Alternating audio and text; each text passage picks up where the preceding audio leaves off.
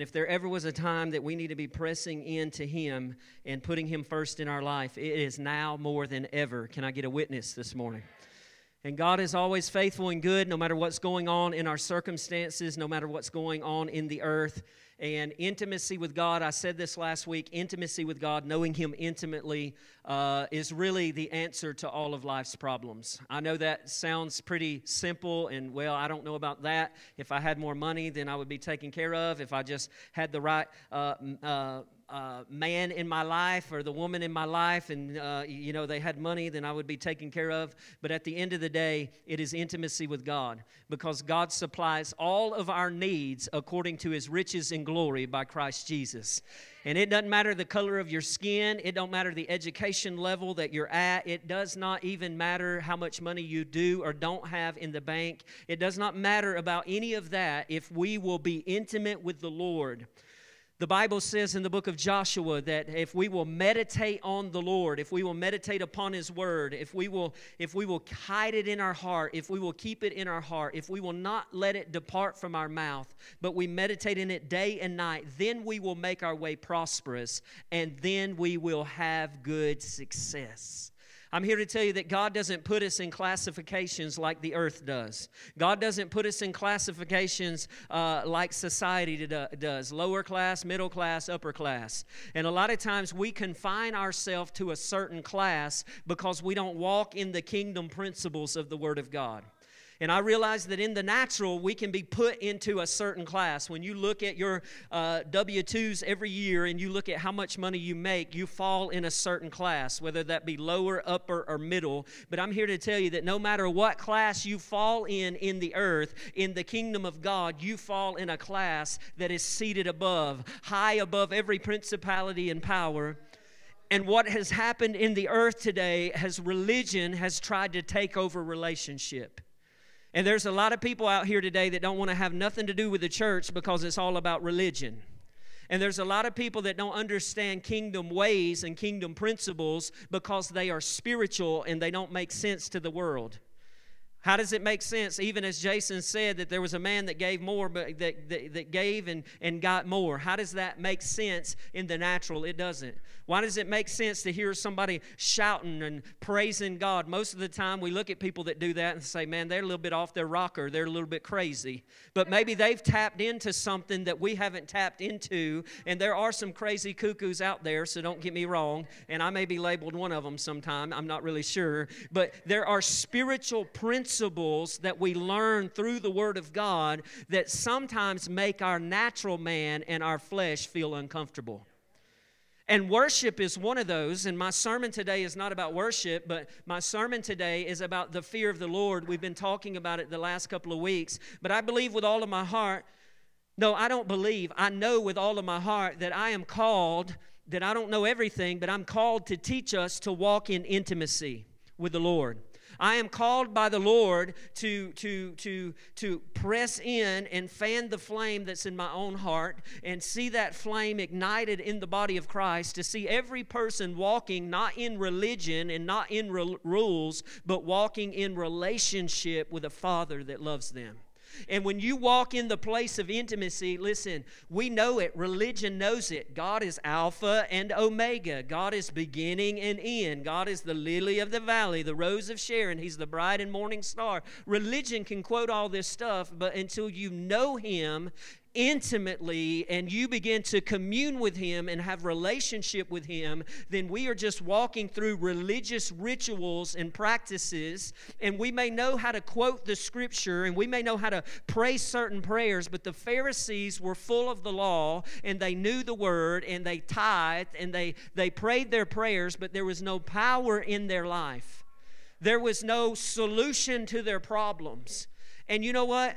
I may not be able to fix your problem. Your husband or wife may not be able to fix your problem. But there is a God in heaven that if we will walk with Him, if we will talk with Him, if we will listen to Him, if we will cut out all the distractions and press into Him, He has an answer for every issue in your life. He has an answer for every issue in your life. And last week we talked about being a friend of God. And a lot of people, including myself, early on had this religious perception of God. And, I thought that I had to jump through certain hoops, and if I didn't, God would strike me dead.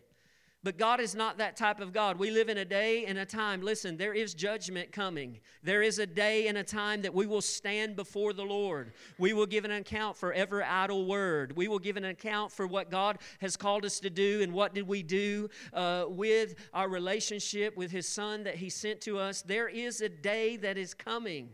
But we live in a day and a time right now where God's grace is there for us, and what He wants us to do is walk in relationship with Him. So everything that religious people have judged you about, or make you feel a certain way about, or have talked about your lifestyle, or what you're not doing that does not line up with the Word of God. Listen, church, don't hear me wrong. We need to stand for the truth, and we need to preach the truth, but not a condemning truth, and not stand in the place of pride and want to lord over people, but we need to stand for the truth, and we need people to realize that God loves you just as you are. If you will begin to come to Him and walk in intimacy with Him, He will set you free and reveal the things in your life that are not pleasing to Him, and those things in our life that are not pleasing to Him, that may even seem good or feel good, are a plan and a tactic of the enemy to keep us from experiencing the realness and the trueness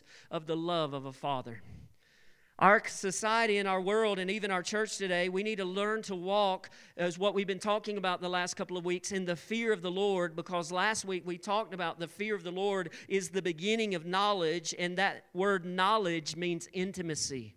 It doesn't mean how many Bible scriptures we can quote. It is important that you hide the Word in your heart, and you quote the Word of God, and you speak the Word of God, and that you come in agreement with the Word of God, but you have to have this intimate relationship with the Lord.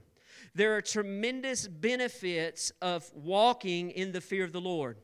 Now, we've been talking the last few weeks that God is trying to reveal to us that we can't lean on our blessings, we need to lean on the blesser. But the Bible tells us in Hebrews 11:6, now faith is the only thing that pleases God, that without faith it is impossible to please God, but those that come to Him, He is a rewarder of those who diligently seek Him. See, God really does want to reward us, and He wants to bless us with abundance, and He wants to bless us with His blessings. And there's a lot of people that walk in the blessings of God but don't have any fear of the Lord in their life. There's a lot of people that have seen the hand of God, but they don't know the ways of God. We talked about that last week. And therefore, they're blessed right out of their kingdom calling. They're blessed right out of the place that they are supposed to be walking in. They're blessed right out of that place. And today, I want to take a few minutes that I feel the Lord has put on my heart, that I want to talk about the blessings of holy fear. The blessings of fearing God. We can all agree this morning that there is a lot of fear in the earth. There's a lot of fear probably even in our life right now. The fear that came even through a pandemic or a crisis, or the things that are going on, was a hot topic and a theme for the church. Everybody was talking about fear, overcoming fear, and rightfully so.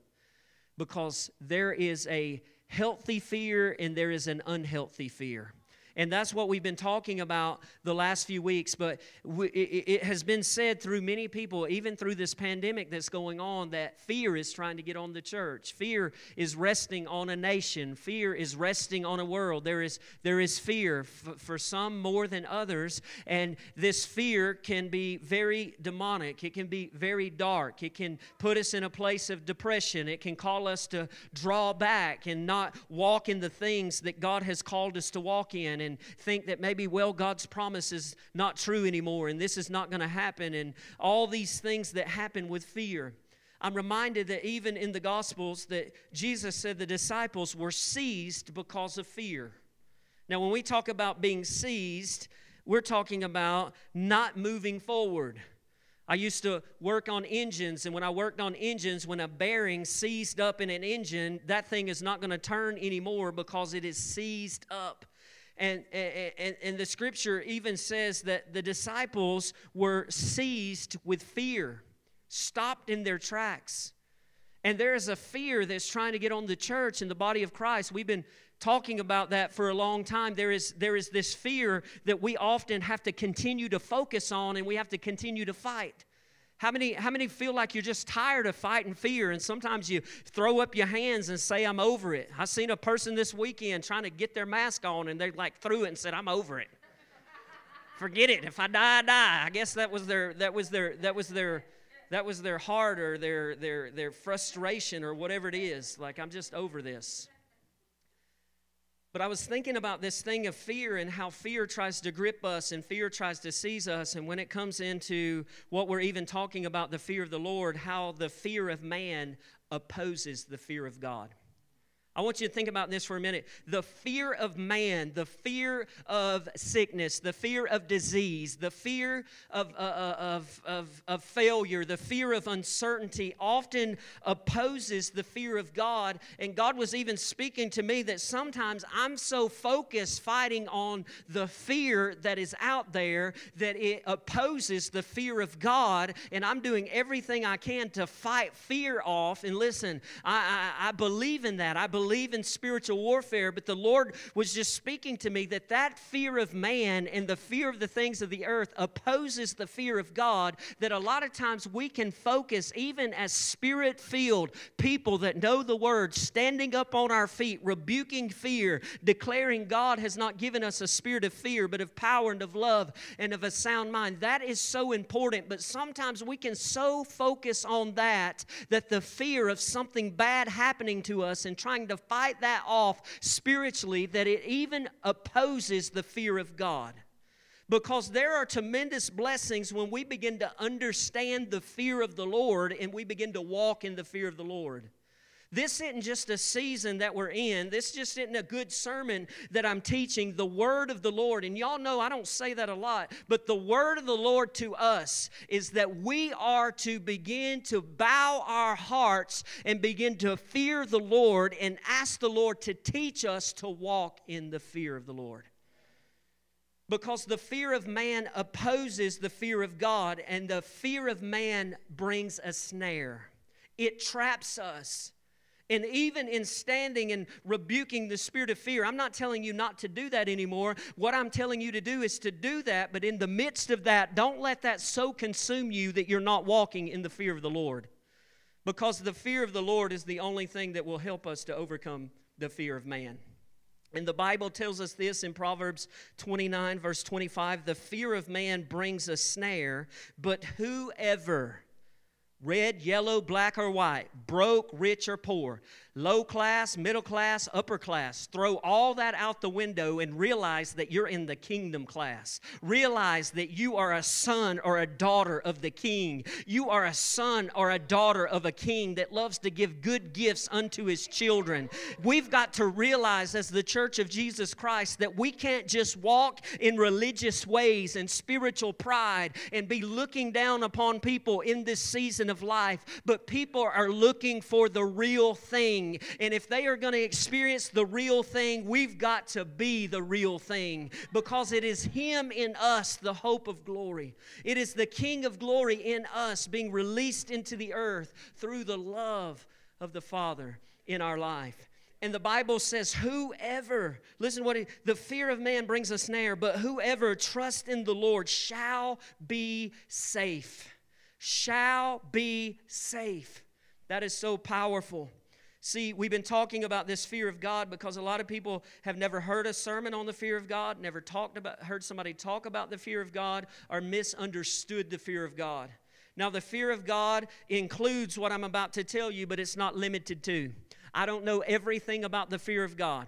I will probably never know everything about the fear of God until I meet Him and spend eternity with Him.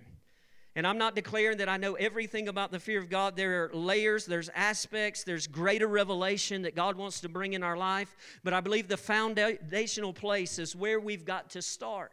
And the fear of God includes, but it's not limited to, and it is this. And I've said this the last 2 weeks, and I want to say it again. The fear of God is respecting and reverencing Him in every area of our life, not just on a Sunday morning. every area of our life, every moment of our life, every day of our life, that we respect Him and we reverence Him. That means we put Him first in our relationships. We put Him first in our marriages. We put Him first in our families. We put Him before anything else. For we are told to tremble in His presence, to tremble at His word. That doesn't mean that we're to be afraid that God's going to strike us down, that we can't be in His presence. It's not that we are to be afraid of His presence. It's that we're to tremble, that we don't want to be anywhere away from His presence. There's a shift that has to take place, but religion has held people in bondage and made them think that the way they must fear God is maybe they have to hide until they try to get this figured out. They may have to hide until they get this cleaned up. But no, the fear of God is trembling that I don't want to be anywhere else other than in your presence, because the only way I'm going to overcome this addiction is by your presence. The only way I'm going to overcome this mental thing that I'm dealing with and the anger that you may be dealing with, the only way that you're going to be able to overcome it is to become a friend of God and begin to walk in the fear of the Lord and begin to know Him and allow His presence and power to begin to heal you of that anger, to begin to heal you of that wound that goes back to maybe when you were a child and you feel like the things that you're facing are repeating over and over and over, and you can bring it all the way back to something that happened to you when you were a child. God, in His love and His power, can heal you in that place, that you may never be able to forget it, but the memories that you have of it, that you realize that even in that place where the enemy meant to destroy you, God will redeem you, and He will fill you, and He will bring joy and peace into your life.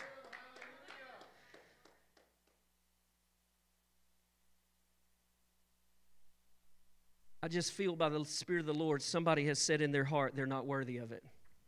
That is a lie of the enemy. That is a lie of the enemy. I just feel in my heart that somebody has said, I'm not worthy of it, and this is what I deserve because of what I did a long time ago. Can I tell you that is a religious lie of the devil?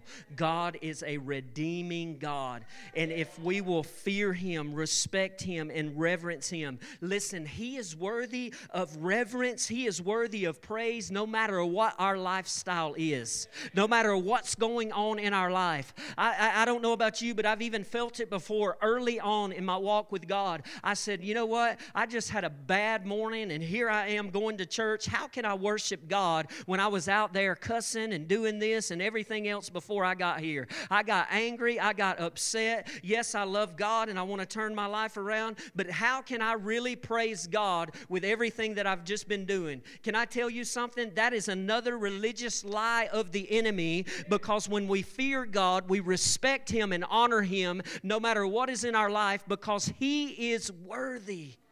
He is worthy. And it doesn't mean that we can go fake it and we can just say, hey, Pastor said that no matter what I'm living in, I can praise the Lord and act like everything's good. No, that's not what I'm saying. The Bible says those that will worship Him in spirit and in truth is the ones He is looking for. And I'm here to tell you that you can have turmoil in your life, chaos in your life. You can have things in your life that you know are not pleasing to God, but if you will connect with Him on a heart level and you will honor Him and reverence Him, His power will come into your life, and the things that used to taste good won't taste good anymore.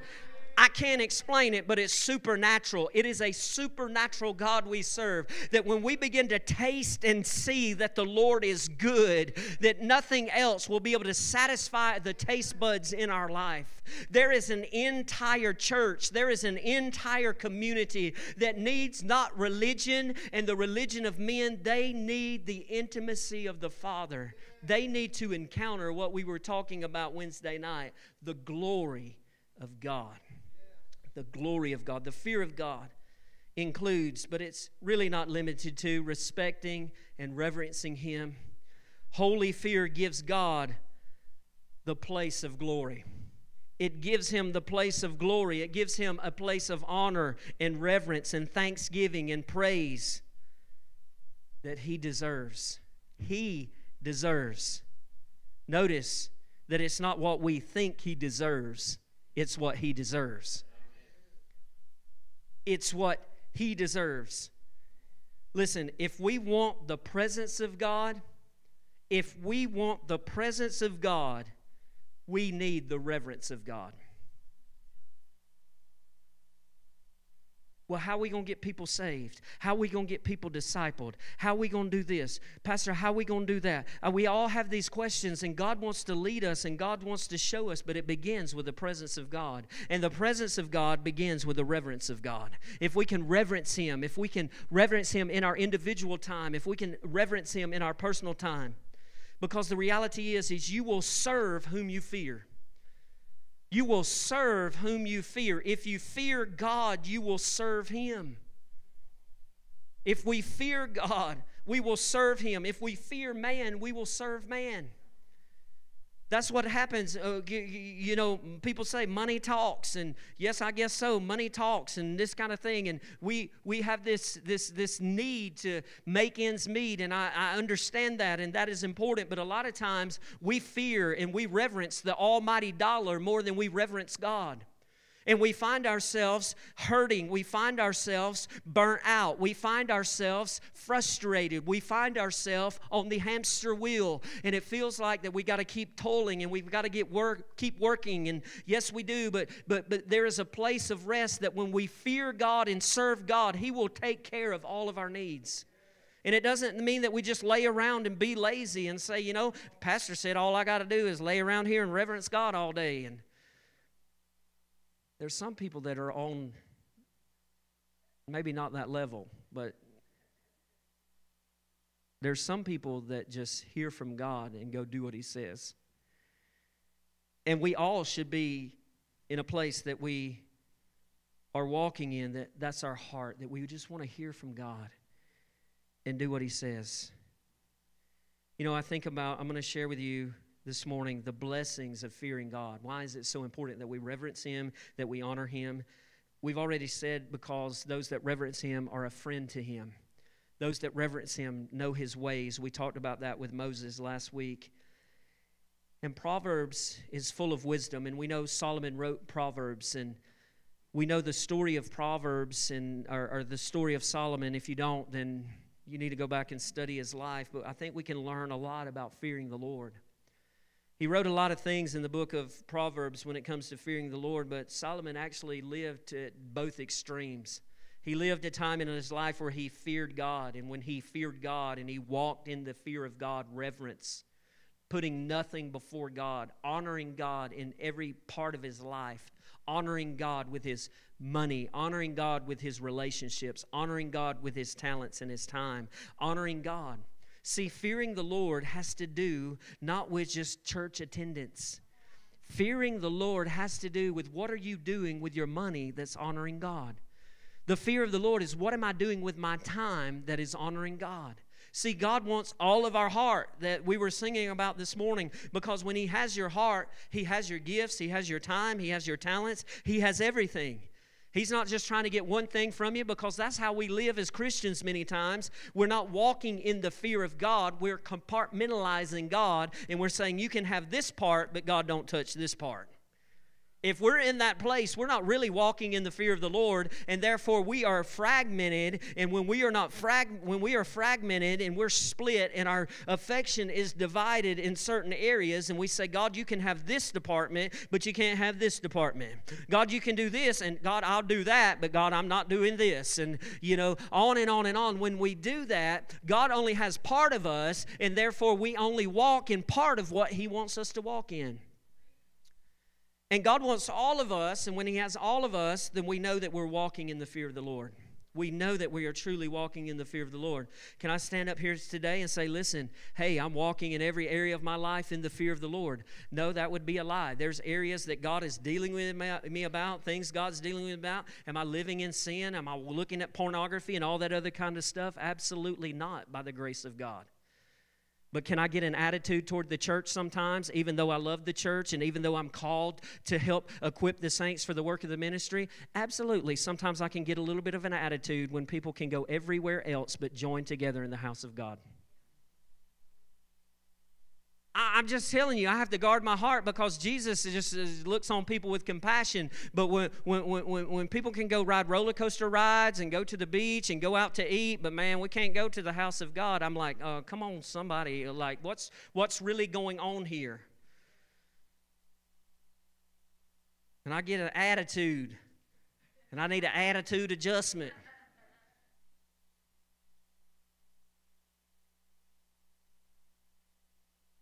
Anyway, I'm done with that. There's some more stuff I want to say, but I just want to honor the Lord. Because I was that way one time too. We're all human. But anyway, Solomon lived kind of at both extremes. He feared God. He had great success. He wrote the Proverbs. But something took a turn in his heart. And the fear of God began to diminish in his heart. And he began to marry foreign women. And when he would marry them, you know what? He began to serve their gods. He no longer obeyed the commands of God. And he faced great hardships. And when you come to the end of his life, I know there's been controversy over this. Did he really write Ecclesiastes? Some people say, yeah, it points that he did. Some other people say that he don't. But what if he did? What if he really wrote the book of the Ecclesiastes at the end of his life? And if he did, listen, Solomon examines his life apart from the fear of the Lord. That's what Ecclesiastes is all about. All this is vanity, vanity, vanity. Y'all remember, have you ever read Ecclesiastes? Times and seasons, vanity, vanity, vanity. His response to every question was vanity, vanity, vanity.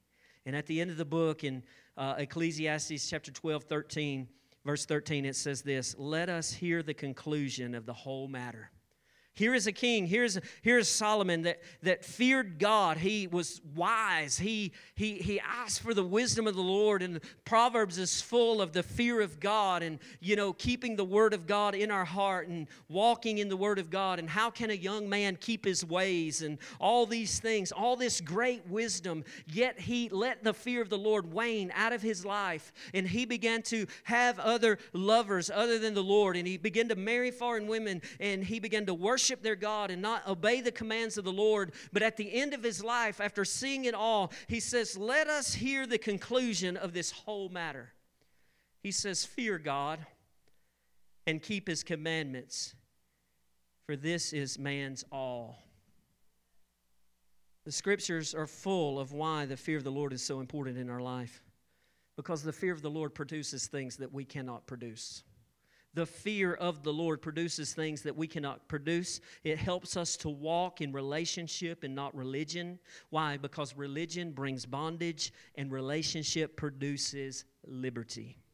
It produces liberty. So I want to walk through a few scriptures today because the title of this sermon is The Blessing of the Fear of God. What is associated with the fear of God? And why is the fear of God reverencing Him, putting Him first, honoring Him, worshiping Him in every area of our life? What does it produce in our life? And as I read through these things, these scriptures today, these are just a few. The Bible is full of them. I would encourage you to begin to get a concordance or a Google concordance or whatever and just look up the scriptures on fearing God and the fear of the Lord and get those into your heart. Because when we share a few of these today, there are some things that the fear of God produces in our life. And I'm going to be bold enough to go as far as this to say, for my own life personally, if I'm not experiencing these things in my life, if I'm not experiencing the fullness and the blessing of God, it has nothing to do with my mama or my daddy.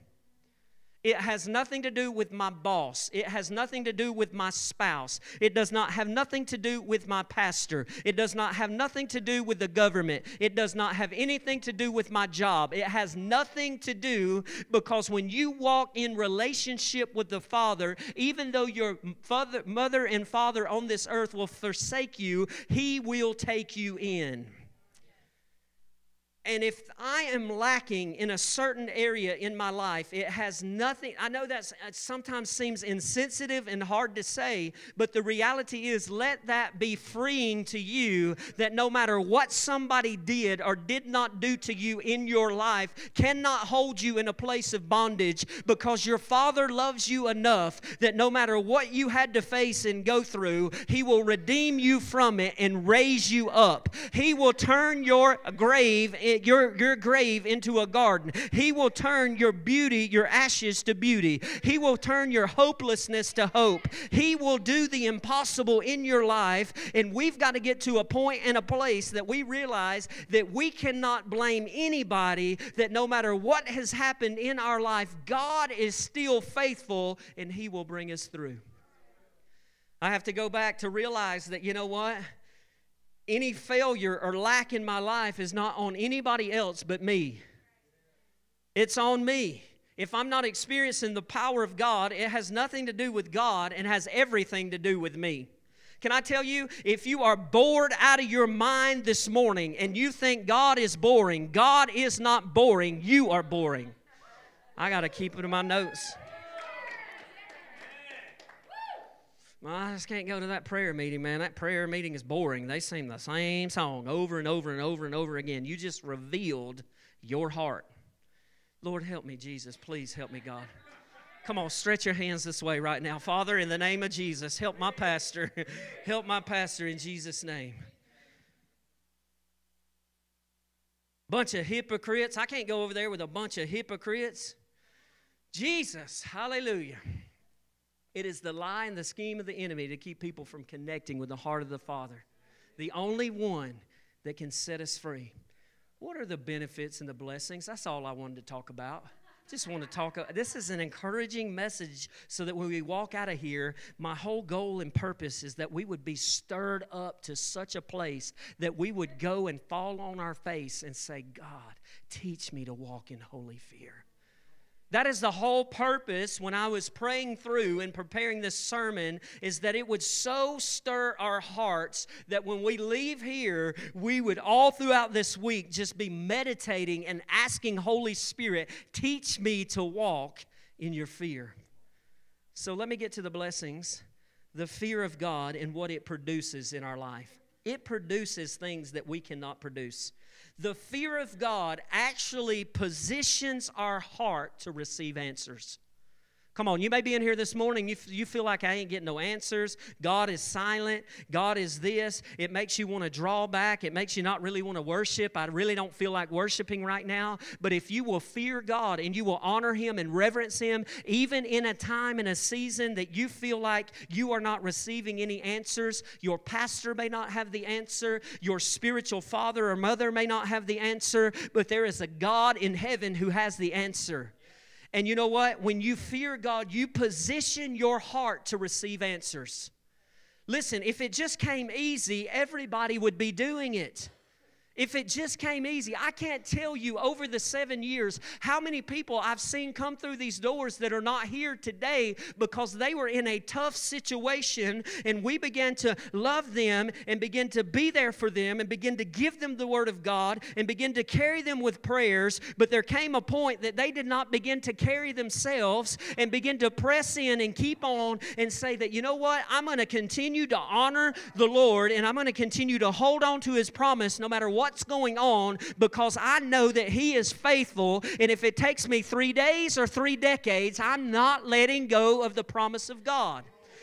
Sometimes we have to fight for what God has already given for us, because there's a real devil of discouragement that will try to hold it up and try to make us think that it ain't never going to happen. So therefore, we walk out on the very thing that can help us to bring the breakthrough in our life. I can't tell you how many people have come and they've walked away and they're not even in the fellowship with other believers anymore because it wasn't an instant pot. It wasn't an Instagram. It wasn't instant right now. It just wasn't instant enough for them, and they did not want to work out their salvation. Listen, when we fear God, it positions our heart to receive answers. Jesus in Hebrews chapter 5, I read this last week, who in the days of his flesh, talking about Jesus, when he had offered up prayers and supplication with vehement cries and tears to him who was able to save him from death, and was heard because of his godly fear. God heard his cry because of his godly fear, and therefore, because he was walking in the fear of God and crying out from a place of fear of God, fearing his Father, reverencing his Father, he received answers in his life. Listen, if you want answers, the answers come from the presence of the Lord. They come through the spirit of wisdom and revelation and the knowledge of him. Paul prayed it over the churches. That's one of the benefits and the blessings of walking in the fear of the Lord. The second one I want to give you is in Psalms 31 and 19. It assures that God's great goodness abounds in your life. That it abounds in your life. It doesn't mean you're not going to have a trial or a tribulation, but in the midst of it, his goodness will abound. His goodness and mercy will endure forever. Psalms 31 and 19, oh, how great is your goodness, which you have laid up for those who fear you. Think about that. Oh, how great is your goodness, which you have laid up for those that fear you. Listen, when we fear God, there is a release of goodness no matter what's going on in the earth. Listen, that goodness actually has already been released over 2,000 years ago when Jesus walked on the face of the earth and when he defeated death, hell, and the grave, and he gave us authority back. And when we fear God and walk in the authority, the goodness of God that's being held up, whether it's something we did or didn't do, whether it's something spiritual, that when we fear him, the goodness of God abounds in our life. Listen, that's why the fear of man opposes the fear of God, especially in the day and the time we live in. People are not even fulfilling their call of God on their life because they're too afraid.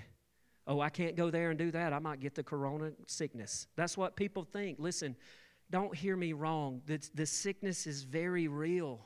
Listen, my mother was very sick in February. They weren't testing for corona.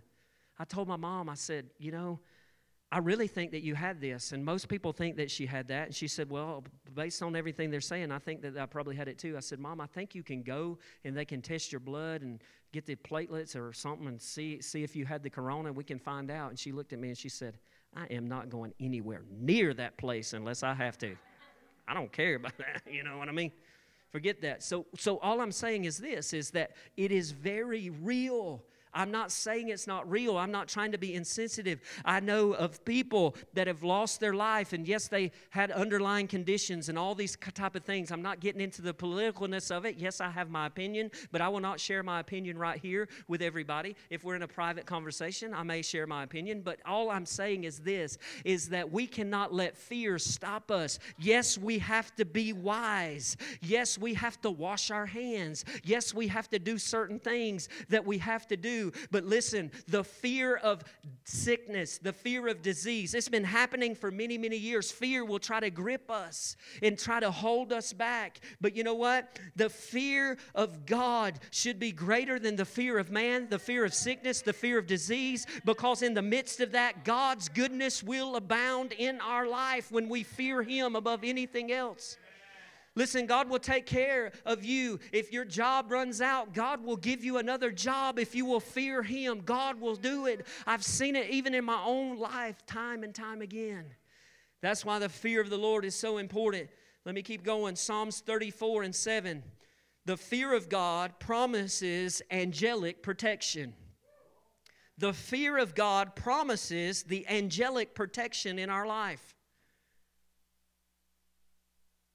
Looking around, seeing all who's in here. They ain't in here today. But anyway, there's somebody that's a part of our church, and I have to tell them all the time, man, you keep your angels busy.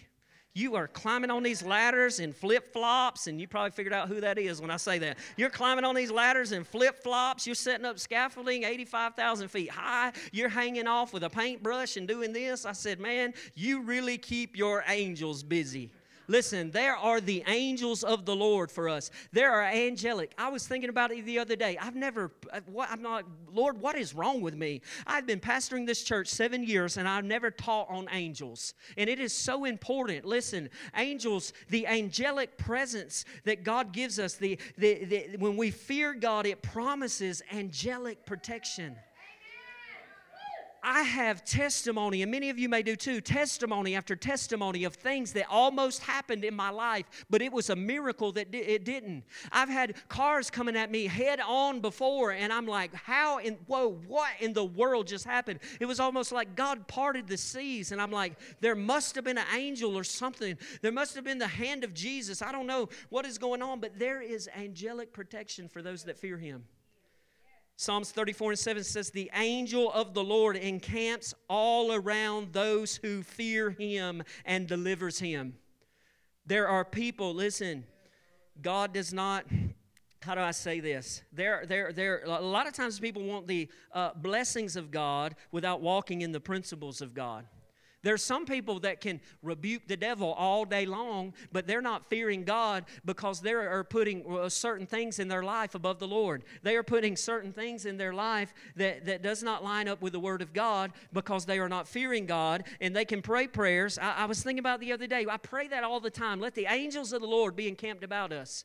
But the way the angels of the Lord are encamped about us, we can say that all day long, but until we walk in the fear of the Lord, church, we've got to get back to this place of fearing God, because it is not just a prayer we pray. And I'm telling you, I pray that prayer all the time. But if I want to see the angelic protection in my life, I must walk in the fear of the Lord.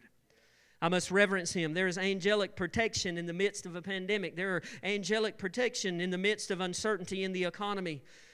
It is a blessing of walking in the fear of the Lord. The next one I want to share is Psalms 33:18. Behold, the eye of the Lord is on those who fear Him, on those who hope in His mercy. What does this do when we fear God? It secures God's continual attention in our life. It's secure. How many has ever been in trouble? And when you've been in trouble, you need some help. What do you try to do? Get somebody's attention. The other day, I was down in the basement, and I needed a hand. I needed some help. And I'm yelling, hey! I'm trying to get somebody's attention. Little feet running back and forth up there. Nobody paying attention to me. I get a little bit louder. Hey! I'm trying to get the attention. But the Bible says the eye of the Lord is on those who fear Him. And He is watching over us and those who hope in His mercy. The fear of the Lord brings supernatural provision into our life. Psalms 34:9 says, "O fear the Lord, you His saints. There is no want to those who fear Him." There's no want to those that fear Him. If I ever find myself in a place that I'm just wanting, I have to examine, am I really fearing the Lord? Because when you fear Him, He says there is no want to those who fear Him. There is supernatural provision. The fear of the Lord contains great mercy. Remember last week that I said the fear of the Lord is the treasure of the Lord? Is His treasures. And in His treasure is everything that you need. In His treasure is everything you need, and the fear of the Lord contains great mercy. Psalms 103:11 says, "As the heavens are high above the earth, so great is His mercy toward those who fear Him." Listen, there are things that are happening in the earth, y'all. There are things that are happening that I believe that are happening because we have not feared the Lord, and we have turned our back upon the Lord. I think that whenever a nation, the Bible says, begins to shed innocent blood, we better begin to get back to the place of the fear of God, because there is a holy God in heaven that is just waiting when the whole earth begins to tremble. But the Bible says there are great mercies for those that fear the Lord.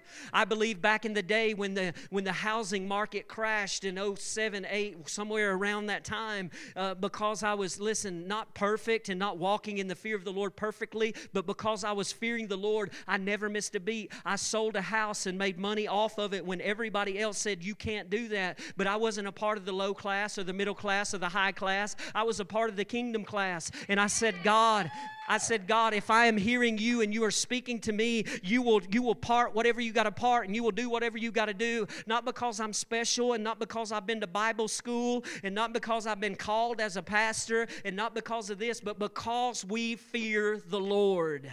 Some people think, well, God can't bless me unless I know enough Scripture. Listen, you need to know the Scripture, but you're not really going to know the Scripture until you fear the Lord. And there is protection, and there is provision, and even though bad things may be happening around you, there is great mercy for those who fear the Lord. Do you know the Bible actually tells us that if we fear the Lord, we will be assured of food? How many's got a lot of food that you've already stacked up? You don't got to lift your hands. It's okay to prepare. It's okay to prepare. I'm not saying it's not. You might have got a bunch of bullets and all that kind of stuff because you need to kill some rabbits. I don't know. I'm just saying there is wisdom in preparation. I'm not saying there's not. But you know what? Even if you don't, listen, it's important that you're prepared for whatever it is. I'm talking spiritually prepared. And God will lead you to prepare for things in the natural. But when you fear the Lord, the Bible actually says you will be assured of food. Psalms 111:5 says He has given food to those who fear Him. Listen, when the world starts falling apart, some of us think that it already is. When the world starts falling apart, church, we better not fall apart with it. We better be walking in the fear of the Lord. Listen, when your bank account crumbles, I'm not prophesying doom and gloom. I'm not saying this is going. I don't know. The Bible says that nobody knows the time when Jesus is coming back, but Jesus said that there will be some uncertainties before He comes. If you study the Scriptures, you will see that there will be things that will begin to happen and things that will unfold, and we're seeing those things now. We're seeing destruction. We're seeing earthquakes, wars, rumors of wars. We're seeing all these offenses, all these things happening, hatred, evil. You see people turning on each other, and even the church turning on each other in some degree. Listen, I'm just saying this. When the economy fails, when the government fails, when man fails, listen, when stocks fall, when an economic system crumbles, if, and I pray it never happens, but if the electricity or the internet, listen, the internet went out on me when I was in Kingsport on Friday afternoon, and you would have thought that we all were going to die. We could not function. We were like, we are in a town that we don't know where nothing is, and we can't call the pastor. We can't call the pastor right now because our service don't work, and we can't call our friends right now, and we don't even know how to find the Dunkin' Donuts, or we don't even know how to find the this or that. Why? Because the internet done failed on us. And we start falling apart. I'm talking about me. How are we going to get home? We don't know the way back to get home and all this kind of stuff. And I'm just saying that when things fall and things fail, and even if there's no electricity or anything else, listen, we better be in a place in our life. Hear the word of the Lord. We better be in a place in our life that we realize if we walk in the fear of God, He will angelically protect us. He will provide for us. He will assure us of food. He has given food to those who fear Him. He will even be mindful of His covenant. The fear of the Lord, I got to hurry. The fear of the Lord promises protection. Psalms 115:11. You who fear the Lord, trust in the Lord. He is their help and their shield. The blessing of the fear of the Lord, it fulfills our desire and delivers us from harm. So many times we're looking for our desire to be fulfilled. How do I fulfill this desire? If I just had the right car, if I just had the right job, if I just had the right woman, if I just had the right this, if I just had the right that. But you know what? The Bible tells us plainly and clearly in Psalms 145:19, He will fulfill the desire of those who fear Him. He also will hear their cry and He will save them. The fear of the Lord fulfills our desire and delivers us from harm. The fear of the Lord, according to Proverbs 9:10-11, it provides wisdom. The fear of the Lord provides wisdom, provides understanding, and it actually gives years to our life. Proverbs 9:10-11, the fear of the Lord is the beginning of wisdom, and the knowledge of the Holy One is understanding. For by me your days will be multiplied, and your years of life will be added to you. And years of life will be added to you. The fear of the Lord, the blessing of the fear of the Lord is our confidence and protection even in the face of death. Even in the face of death. Proverbs 14, 26 and 27. In the fear of the Lord there is strong confidence. That's what we need in the church today. Strong confidence. Strong confidence in His Word. Strong confidence in His promise. And it says this strong confidence is found in the fear of the Lord. And His children will have a place of refuge. It's so deep and rich. It's so good. The fear of the Lord is a fountain of life to turn one away from the snares of death. The fear of the Lord provides peace of mind. Proverbs 15 and 16 says, better is a little with the fear of the Lord than great treasures with trouble. The fear of the Lord results in complete satisfaction. Proverbs 19 and 23, the fear of the Lord leads to life, and he who has it will abide in satisfaction. He will not be visited with evil. I gotta just keep going. I want to preach on all these. Come play a little something for me, so I'll hurry up. Leads to riches, honor, and life. The fear of the Lord leads to riches, honor, and life. Proverbs 22 and 4, by humility and the fear of the Lord are riches and honor and life. You know what the fear of the Lord will do? It will keep us on the path. Jeremiah 32 and 40, it says this, and I will make an everlasting covenant with them, and I will not turn away from doing them good, but I will put my fear in their hearts so that they will not depart from me. The fear of the Lord provides clarity and direction. We've complicated the gospel, but it's so simple if we will just worship Him and get in His presence. How many like me, you just get fidgety, you just like, come on, you got to put your phone aside. You be in the middle of worship and then you're going to check your Facebook real quick. No. When you're looking for clarity, when you're looking for direction, Psalms 25 and 12 says, who is the man that fears the Lord? Who is this man that fears the Lord? Him shall he teach in the way that he chooses. The fear of the Lord results in enjoyment of our labor and a full and rewarding life. Psalms 128, verse 1 through 4. I'm actually going to read this in the New Living Translation. It says this, how happy are those who fear the Lord, all who follow His ways. You will enjoy the fruit of your labor. How happy you will be, how rich your life. Your wife will be like a fruitful vine. And all the men said, amen. Well, my wife won't do this, and my wife won't do that, and blah, blah, blah, blah, blah, blah, blah, blah, blah, blah, blah. Are you on your face before the Lord? Are you a man that fears God? Are you leading your family in the ways of the Lord? Are you leading them in the place of worship in your home? Well, they don't want to do this and they don't want to do that. Well, if they don't let that stop you from fearing the Lord and honoring Him, because the Lord says, His Word says, happy will you be, how rich your life. Your wife will be like a fruitful vine flourishing within your home. And look at all those children. They will sit around your table as vigorous and healthy as young olive trees. That is the Lord's reward for those who fear Him.